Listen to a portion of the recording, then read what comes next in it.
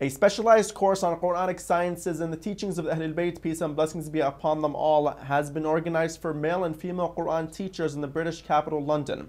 According to Al-Kafil website, the London-based branch of the Quranic Institute affiliated to the custodianship of Al-Abbas, peace be upon him, Holy Shrine, is holding the course. It is one of the series of specialized courses held by the Shrine Center for Sciences, Interpretation and Printing of the Holy Quran.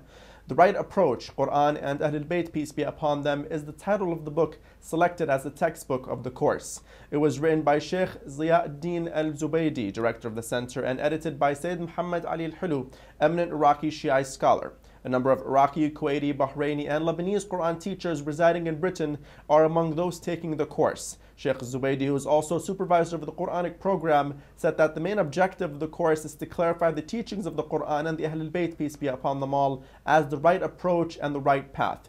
Jalal Firuz, one of the teachers participating in the educational program, hailed the course for providing useful information. Zainab Muhammad and other participants said that they learn how to get students familiar with the correct methods of conducting research studies based on the teachings of the Ahl-ul-Bayt and the Quran, peace be upon them all.